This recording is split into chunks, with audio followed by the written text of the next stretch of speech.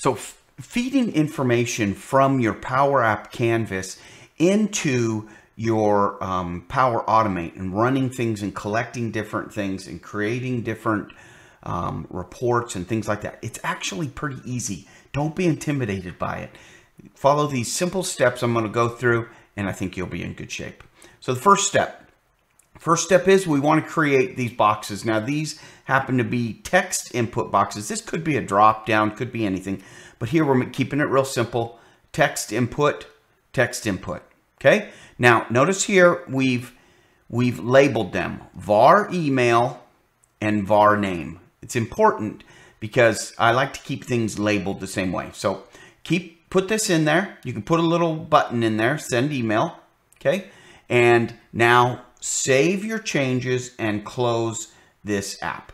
So save the changes, close the app. Then step 2, go to Power Automate.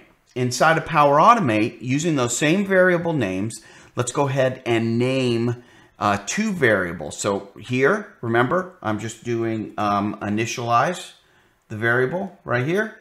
That's what I've done here, initialize variable, and I've named it var email, and then rename it. So before you add the value to it here, I usually add the name first. And once I get done with the name, I just hit copy. I go up here to rename, paste, and then I assign it as a string, and then I assign the value to it. Now, when I assign the value to it, the value is right here. So let me show you. Click on here. It's right down here at the bottom. It'll say ask in PowerApps. Now I've already named these, so I'm not going to do that again, but ask in PowerApps. And this is a little sensitive, so you have to be careful kind of how you're doing everything. But here, we're going to do the same thing with var name. So we've got this flow. It's very simple. We can run a test on it just to make sure that everything is working right and the variables are feeding, and they should. This is really kind of a no-brainer. We're collecting 2 variables. We're telling it PowerApps, but it just needs some information right now. We're going to wire this into PowerApps in just a moment. We're just going to go ahead and run the flow and say done. And of course, it will run in a second, just real fast. And there you go. So that's working great. Okay. So at this point, I just save the changes and I close out the flow. I just close the flow. And I go over to PowerApps. I restart PowerApps. So this is kind of step number 3.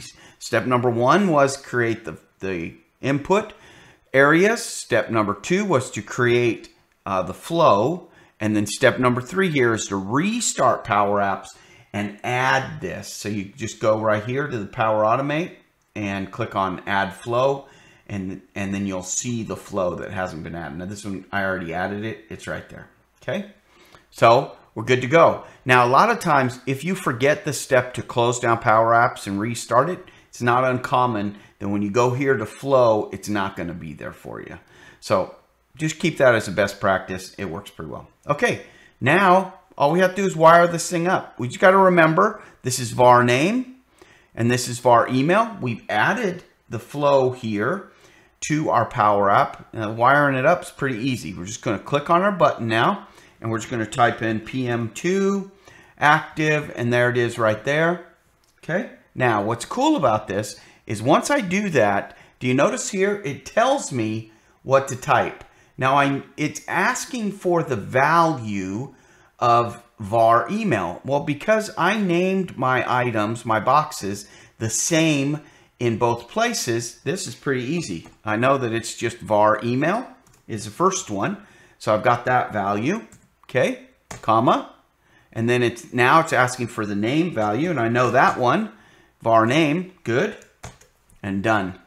Now, when I run this flow here, when I run this app, what's going to happen is it's going to feed in the information into my flow. So let's go ahead and just close this flow out real quick, and we're going to watch what happens here when we run it. So let's go ahead and hit run. And we're just going to say, we're going to put in, instead, we're going to put in Sam. And we're going to put in Sam at gmail.com. okay? Because it really doesn't matter. Let's go ahead and hit send. Now it's going to go ahead and process that request. It's gone ahead and done that. Here, we're going to go ahead and refresh to see if the flow is actually flowing. It did. It didn't take a whole lot of time there. We're going to go in, and now we're going to just check this flow. There it is, Sam@Gmail, and the name is Sam. And that is literally as simple as it is to wire in your Power Automate flows right into your canvas of your Power App. It's very simple. Now from this point in this flow, I've got it all tested. Everything's good to go. The variables are passing properly.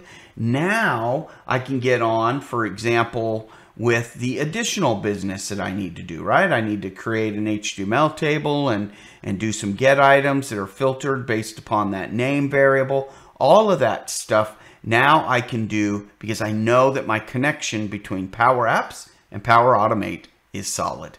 Good luck.